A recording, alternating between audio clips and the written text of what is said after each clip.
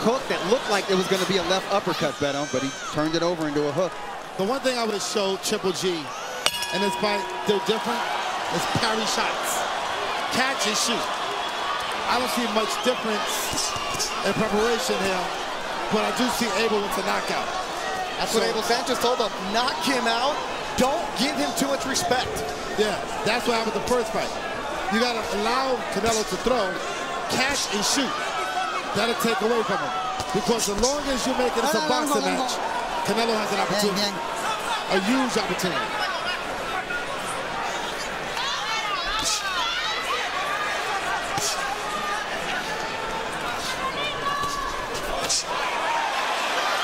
See, the thing is here, they exchange uppercuts. with Triple G's waiting, and Canelo's landing. Triple G waiting, Canelo landing. The voice of Kevin Kelly here ringside in Las Vegas. Big overhand right for Canelo, misses.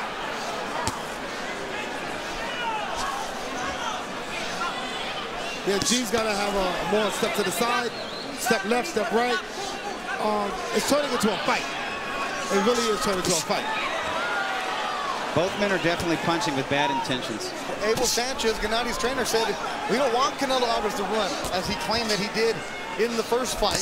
Canelo standing right there and throwing. And I wonder if that hook buzzed or stunned Triple G momentarily. Yeah, the key to this fight is Canelo's speed is definitely a problem for G. It's definitely a problem. It's making G a little bit miss some shots, a little apprehensive. He's not sticking to the jab. Strong right from Triple G. Hook from Canelo. Well, it didn't land, so he's not landing any shots. Well, the hook landed, the jab didn't. He's got to step around a little bit. Canelo's doing a very effective fight. Both men are center of the ring. And that's what you want. You want these guys in the middle go at it. But G's not going to the body. See, the head moves, the body don't. So both men should go to the body.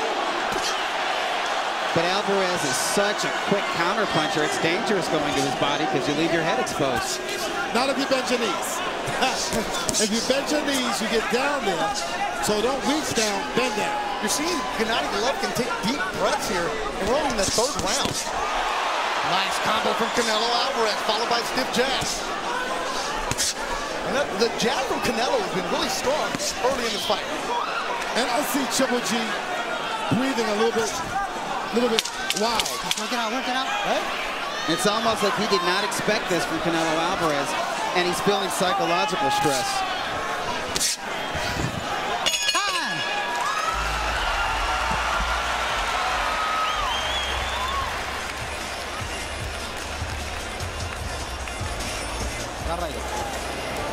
¿Cómo te sientes, hijo? Bien. Qué bueno.